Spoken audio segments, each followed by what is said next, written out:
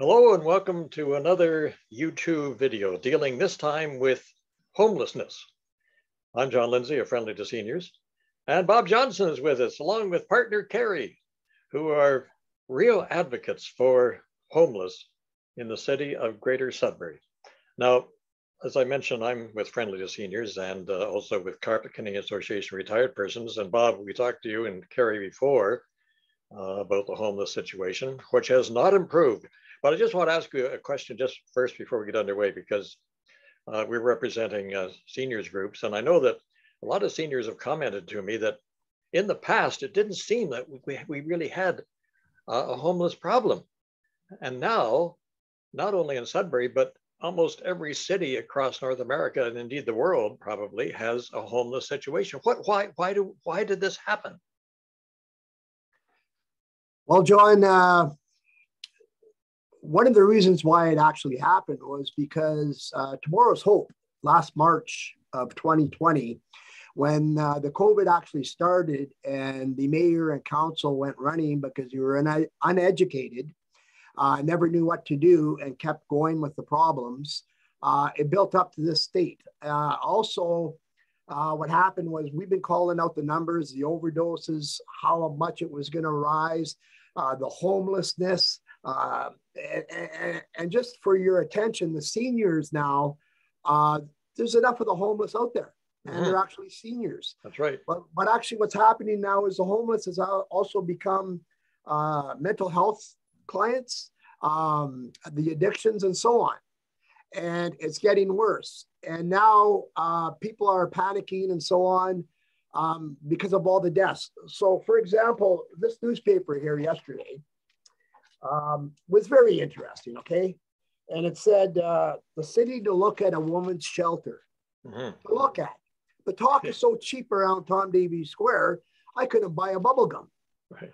We're going to talk, we're going to do the walk. The counselors come out, oh this and all that. You know what? I've been hearing that for 15 years, John. It's all experience. It's all past. There's no walk to the talk. It's all just talk for the talk. And it's costing the taxpayers too a lot of money. Why? Yeah, we've noticed that just today, you drive by Memorial Park and the tents are covered with snow. You know, it doesn't appear to be a very healthy situation, regardless of these people, whether or not they're having addiction problems or mental problems or physical problems or, you know, any sort of problem. It's obvious that it's a problem that's not being addressed.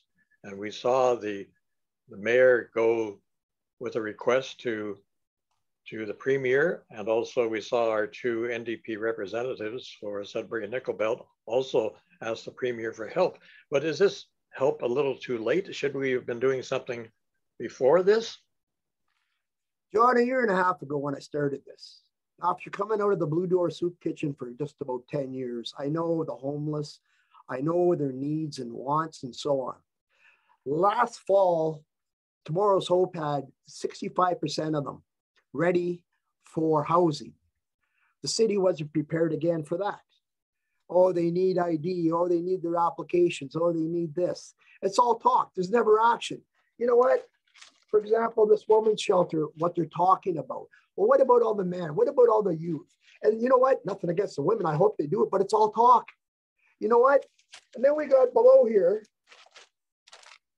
our great mayor stating that he looked out his office window and seen 200 white crosses. Overdose death, 200.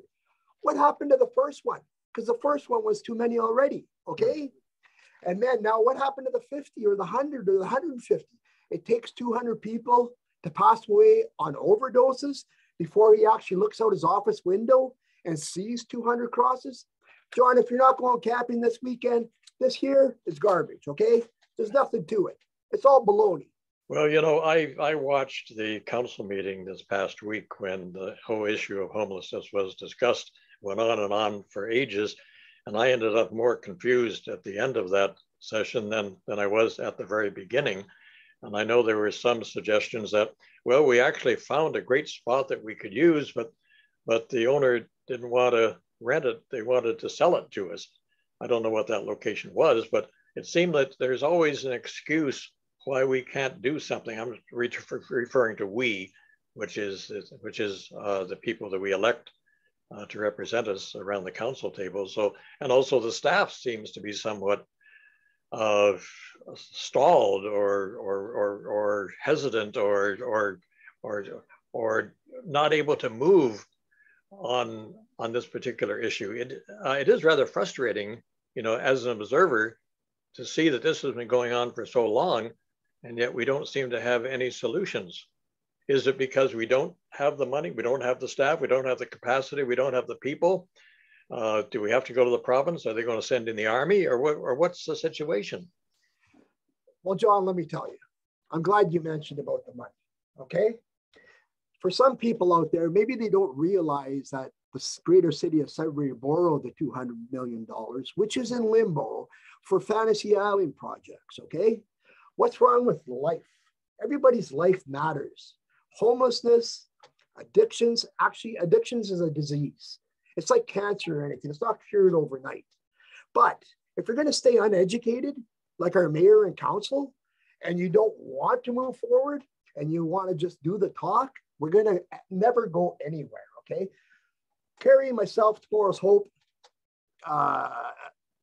did a presentation in November of 2020.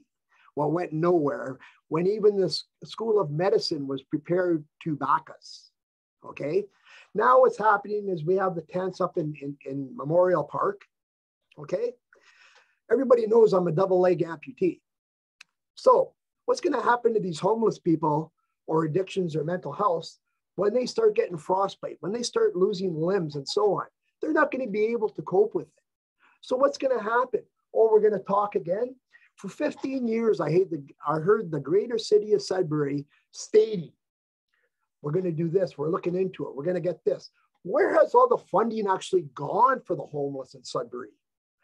I don't see any improvement except everything getting 10 times worse. Well, so I know, I can recall when we talked previously about this, and then you went into the hospital, of course, and as you mentioned, you're now moving around on legs that are not your own, and Carrie, you did a great job in helping Bob through that very traumatic time, but you were more or less out of circulation. And then when you came back, did you see any change whatsoever? Yeah, my predictions, the overdoses double. Right. The overdoses double, and the homeless double. Right. I'm going to tell you exactly. We're going to get this alarm shut off. So that's so you're saying that over this particular period of time, not only the time you were in the hospital, which was several months before you were able to get out and all the physiotherapy and everything, but it seems like the numbers have grown. But the numbers seem sort of confusing.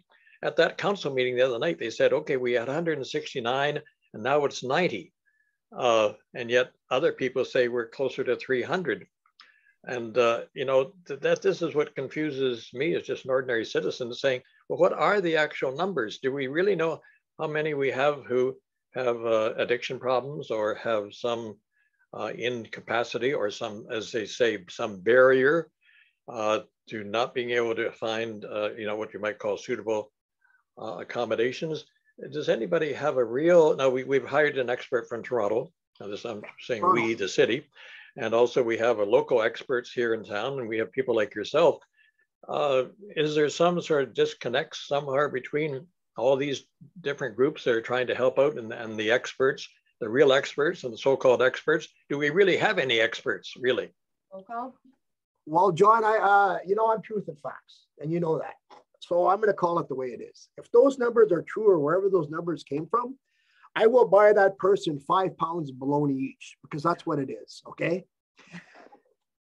199 Larch Street, where the shelter is, where they say that they turn away next to nobody every night, maybe 3. Can we add maybe to 15 to 22 people every night, okay? Can we be honest with the numbers? Can we just call it the way it is with the facts? No. We have to make ourselves look good. We have to state this, we have to state that. It's all baloney, Johnny. And it kills me because we were out in Memorial Park last week and we were handing out blankets and scarves and stuff. And those poor people, they're freezing to death. They are minus 11. And we haven't even hit the minus 25 mark yet. And what are we going to do? So, for example, $200 million, what I said was in limbo or whatever. And this is just a simple solution. What I came up with is, instead of the Band-Aid solutions, what about taking over a school where you got your gym, you got your kitchen, you got your classrooms where you can turn half into resident shelter rooms where they can sleep, a 3-month program or a 6-month program. Not only that, we bank their checks, their OW or whatever, so when they do get out, we can support them in a financial residential way of their own money. But not only that, we need to follow through with life skills for these people. Let them learn the basics. They are very intelligent people because they can survive on the street. We can't. Mayor and council can't. That's very true. Is it not true? But they can survive every day. So if we start teaching them the life skills and building up their self-esteem and making them feel that they're important as just anybody else, because at the end of the day, we are all equal. But well, after yeah, well, you really, when you're looking at all of us, really, you know, you have the two really basic needs, and that's food and shelter. And how are we dealing with the actual food situation now? And we know that we have encampments throughout the city, Memorial Park being probably the largest, and other people, various sections of the street and other areas. But how about the food? Are we satisfying the actual nutritional needs at all? Out there, if you dig deep enough, yes. Dan Exelon and his team at the Sudbury Food Bank is fabulous. They're doing the best they can for the soup kitchen, the mission, Tomorrow's Hope, and so on. But the problem is, so the people that cannot go around, no, they're not being. Yeah, exactly. There's no buddy out there actually delivering to them. So what's going to happen is they're going to end up, and even this morning, the first thing what came to Carrie's mind when we drove down Medina Lane was, oh my God, there's not too much movement out here. How many people are suffering in those tents? Right. A frostbite or anything. In my past experience, I've seen the frostbite. I've seen foot amputation. I've seen death. Bodies found behind snowbanks in the past. This is the worst it's ever been. So, John, I'm going to interrupt. The only positive I could take out of all these tents downtown is the only way we could tell if they've passed away is probably because the snow hasn't been removed from the tent. Oh my God. So something could be, I know that going back, there's stuff happening and nobody's knowing. Yeah. Well, this problem has grown, you know, enormously. I can recall when I worked for the Employment and Immigration, I ran the casual workers pool for a number of years. Now, the folks would come to the casual workers pool. Many were homeless, others just looking for an odd job. But it seemed to me at that particular time, these individuals were pretty much looked after by the Salvation Army. They were be able to get food from various sources, the soup kitchens and that, and they were able to spend the day doing various things, and they went back to St. Leanne and spent the night. We did not have enormous numbers. We probably had between 30 and 50. And but I know we also had problems. I know that one of the individuals died in a doorway. He was trying to keep warm. He set a little fire in the doorway of one of the buildings downtown, and we had to attend his funeral. And you know, so you know, we've gone from this manageable number almost to something that's looking at, you know, almost several hundred or whatever the number it happens to be. So the problem, and I know Jocelyn Landry Altman sort of suggested maybe we should put a cap on this. And we're far past that now. Yeah, I don't know. I don't know if you can put a cap. I mean, how do you put a cap? Because people move from one area to another. Do we have any idea how many of individuals are not so-called Sudbury natives or who are moved here from other areas to, you know, for whatever reason? So just before he goes on, we have actually 3 different colonies now of tents. Mhm. So we got one in the back. There was one in the middle, but it seems like a lot of those have moved out. And then we have one towards the street. But Carrie, when you say moved out, what does that mean? The tents are gone. But do they go? Do they leave town? Do they just go to another spot? Did you couch surfing, or do they find other accommodations, or what actually happens? Well, sorry to interrupt, but they're living on the path between King Street and out towards New Sudbury. Mm-hmm. There's a lot of tents in there, up and down and so on, and everything else. And that's exactly what's going on. So my question is, if we got that school like you suggested, or some other building which is suitable, how many would actually? What percentage would actually use these accommodations, as against those that say, well, I don't want to be in that type of facility. I want to be out on the street, as it were. So my answer on that, John, is because it's taken so long to actually solve this problem, the problem gets worse, right? Mm-hmm. So some of these individuals that could have been helped and dealt with a long time ago are now, they might not want to, but I'd say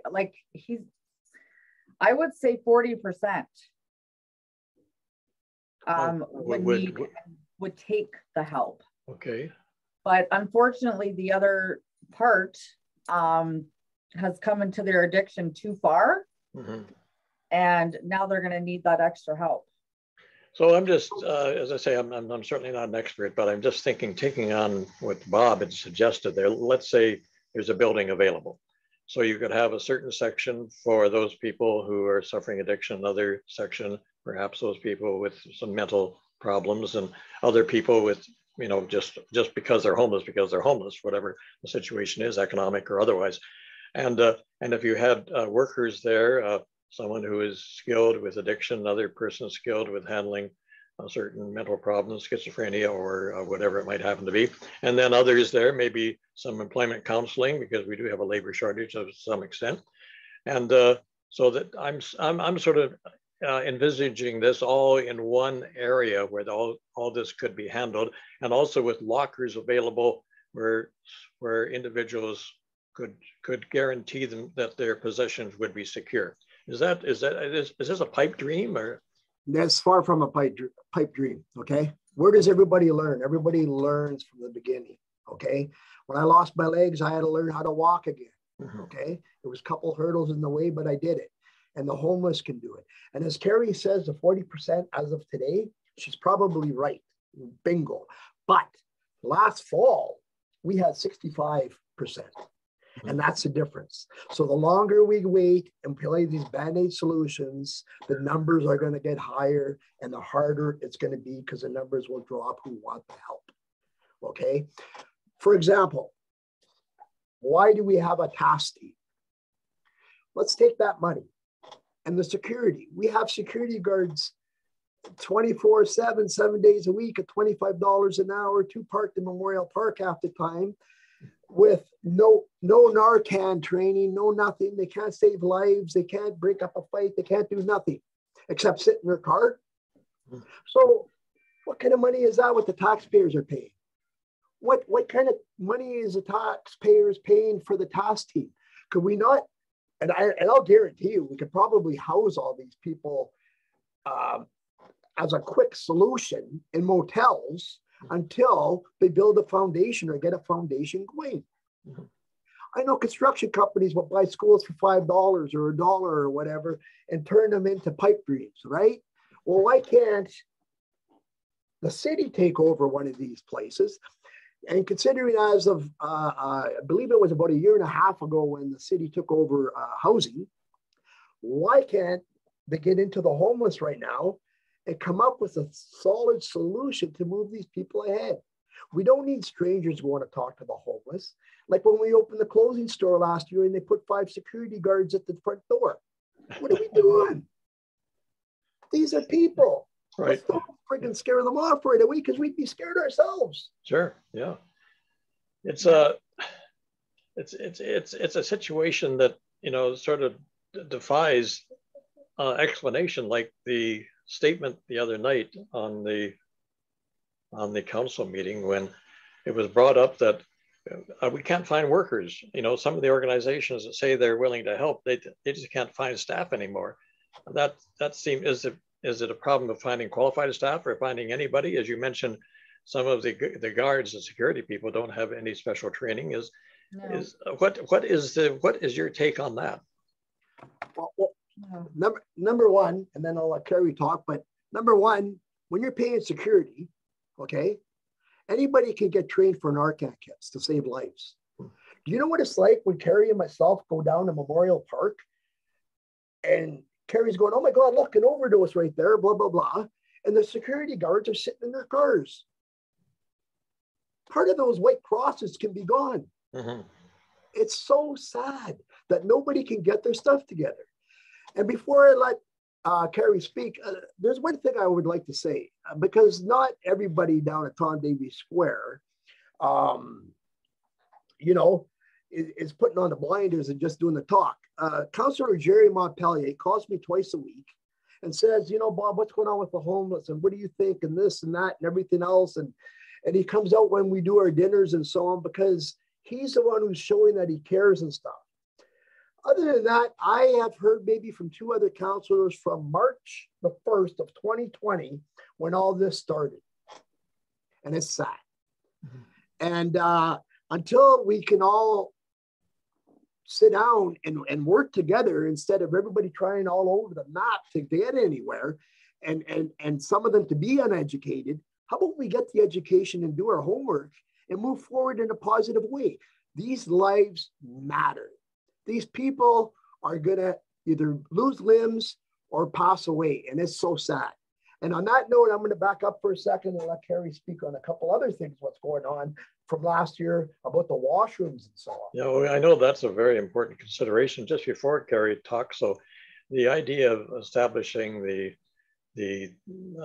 for want of a better term, the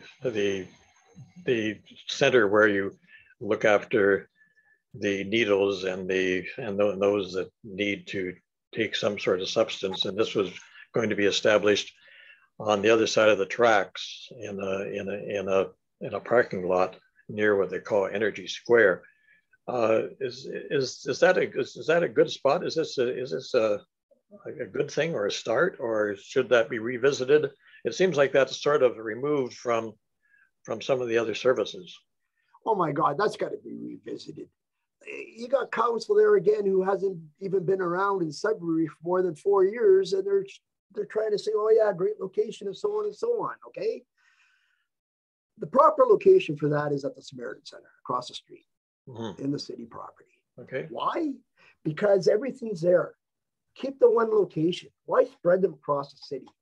Why have bodies going from Elgin Street all the way down onto Lawrence Street? Can we ever walk out to the people who work on the streets, saving these people and so on, and saying, you know what do you guys suggest? Right. Not once has the mayor or Tom Davies Square actually say, you know what, guys, what's your opinion? What do you think? Well, it's time to have Carrie come on the screen here and just move over a little bit, Bob. So Carrie's close to the microphone. And of course, you've been on this journey with Bob for quite some time now. And as I mentioned, you know, really terrific care and help when he was in the hospital for the amputation. But, you know, can you give us your perspective? Well, it's going to be a whole new saying than the last time. I was hoping that the last time that we all spoke that there was going to be some changes made. And obviously we see that it's worse, and we have tent bill, that I call it. I'm going to give you an example for today. For washrooms, where do they go to the washroom? Mm-hmm. So the ones that are living in the tents, where do they use the amenities? I tried to go to Tim Hortons today and I was told I can't use it. Mhm. So if I'm told I can't use the washroom, where is everybody going? Like, it's going to be everywhere. It's going to be. Well, I think we've heard from some downtown merchants about situations where those have used the unexisting facilities and have used door fronts instead. Well, what if you got to go? You got to go. Let's put it plain and simple, right? You're human. So we talked about, basic human needs being shelter and food, but also there's other, obviously use of washroom facilities is, another pretty basic need. But other than that, the actual, human interaction, the actual, being able to have some sort of community. We almost saw that in a way at the mine mill, the old mine mill hall, where there was some individuals who were set up in there, and they seemed to be, fairly content, fairly happy, and they seemed to be actually developed a little community before they were shut down. Do you have any comments on that, Bob or Carrie? The only thing, after what I just heard you say, the only thing I see as a community is a tent community. And I've never seen it that bad. Like, that's bad. And that's, yeah. I know that's... yeah. Okay, it's bad, but is it going to the province like the mayor has suggested and our MPs have suggested? Is that, what are they asking from the province? Are they asking for solutions, or are they just asking for money, which is that going to help? Because you have to do something with that money. Johnny, like I said before, and I hope all the taxpayers are listening to this, the mayor and council turned around and borrowed $200 million for Fantasy Island projects. Out of all of that money, what is just in savings or wherever you want to say it in many different ways, would it hurt to turn around and buy a school with that money, a used school where the renovations would be minimum? And for example, maybe under around $750,000 to $1 million, this situation is over.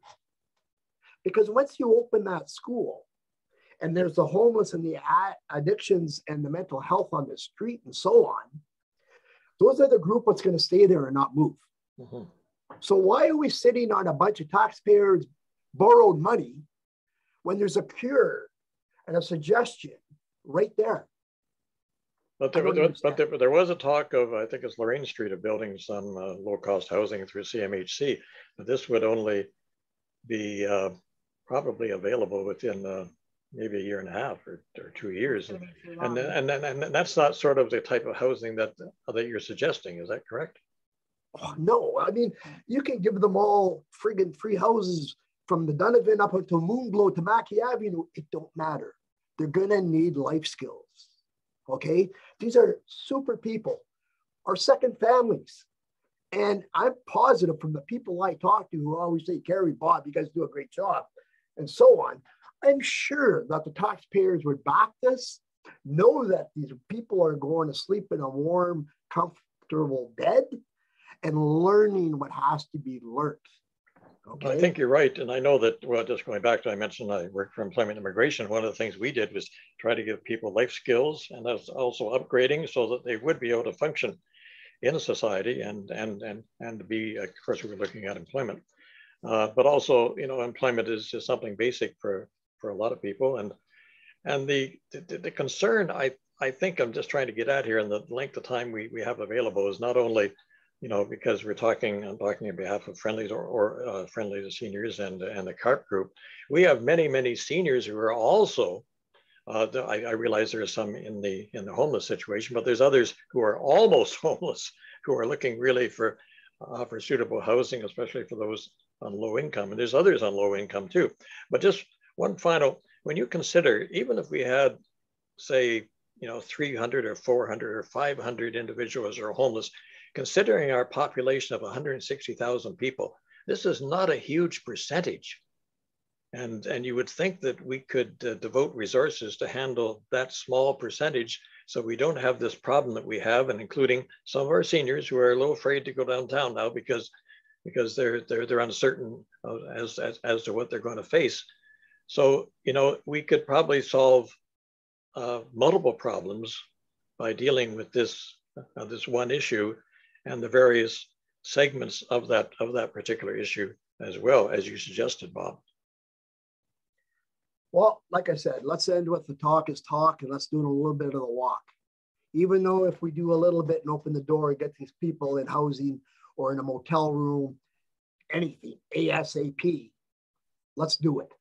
The money's there. The task force, the security, the $200 million borrowed by taxpayers where it's in limbo for Fantasy Island projects, like I stated again. Let's spend some money and get these people and the solution solved. If they could do it in Timmins, they could do it in Sudbury. I saw that They've Timmins already opened up hotels for the homeless in Timmins. Yeah, that's right. I saw that on TV. Yeah. And John, you want another point? How about we get rid of some of the consultants?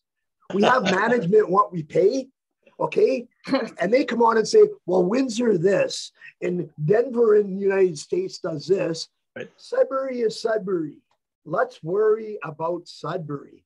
Or can we not think that big out of the box? That's all. I'll let Carrie answer your next question, because I get frustrated. Well, Carrie, I think that you've been with Bob for quite some time. You can appreciate his frustration. But looking at it from your standpoint, and also as a woman, is the population broken down? It would seem that the reports that have come out that we don't have as many women as we do men, and not that many children. So is it primarily a gender thing? No, I don't see that. There's a lot of children, and unfortunately there's a lot of young children that are on the streets and doing drugs. And I hate to say it, but the sexual industry, between the families that are breaking up with the COVID, there's a lot going on. But the women, I don't say there's more men. No. I think it's... Wow.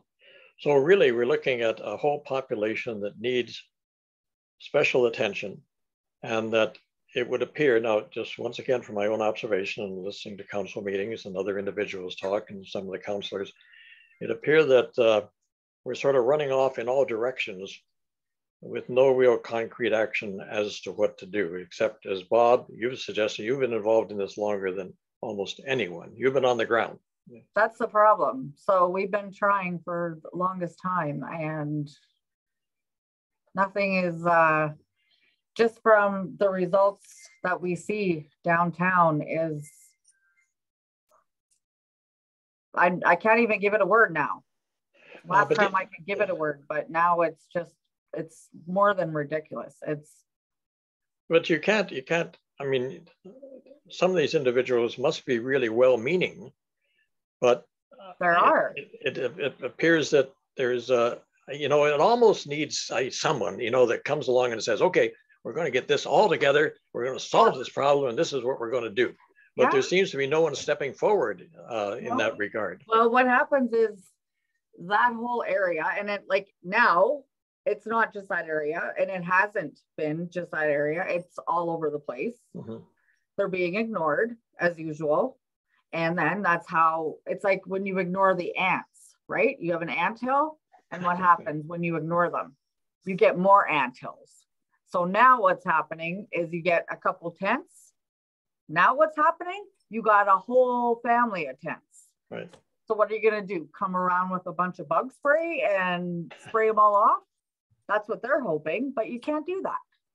Well, this is not going to go away, as you suggest. No. Therefore, there has to be some action. Do you think, Bob, just before we wrap up here, you know, you've suggested that there should be some facility where the services are available.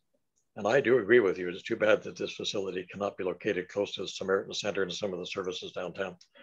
But, you know, is there something that we should be doing right now to help this problem as the snow is out there, the temperatures are falling. We don't want people turned away from shelters. They say that, okay, we can accommodate 30, but when 32 show up, we got to tell the other 2 to go somewhere. Where, by the way? So is there anything that we can do right now for these people who are outside, where if the shelter is not being provided, both short-term and long-term, is there something that you think can be done? Yes. Number one, you don't have to bring in a consultant from out of town for this, John. Why don't we rent some motel rooms until we can actually end the talk and do the walk, okay? There's no reason for it. We're talking life.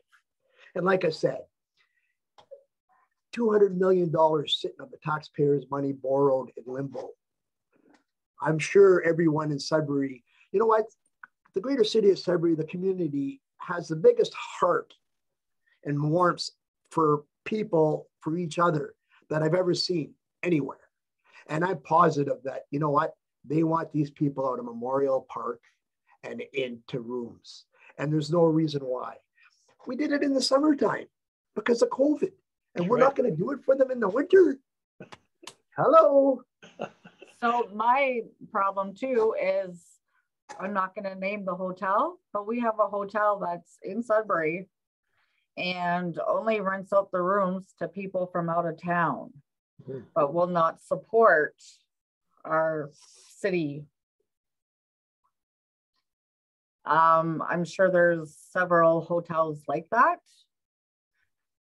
So there's another concern and a problem.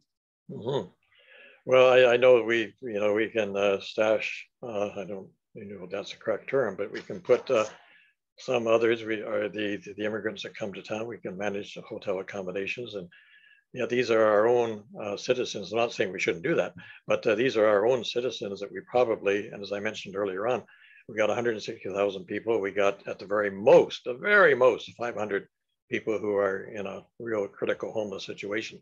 So as Bob, you suggested, maybe we should be using some of our resources to handle that problem, so we can take care of these basic human needs, food and shelter. And as Carrie, as you mentioned, also washroom facilities. We got to treat them as human beings.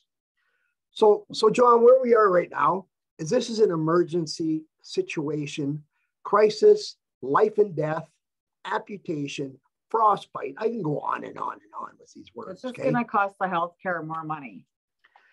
If the mayor and council cannot pull their stuff together, they should be telling this community. So the community and some organizations can get together and do something about it. And I'm going to tell you right now, you know what my dream is right now? If this cannot be resolved in the next month, I would really like our mayor, yourself, Carrie, and myself to sit down and put out on the table solutions and questions and answers about the homelessness, about the addictions, about the mental health, or what is actually going down behind closed doors at Tom Davies Square. That's all I can say. But you know what? This is my second family, these people, and they mean a lot to me. And this community means a lot to me. And I want a solution.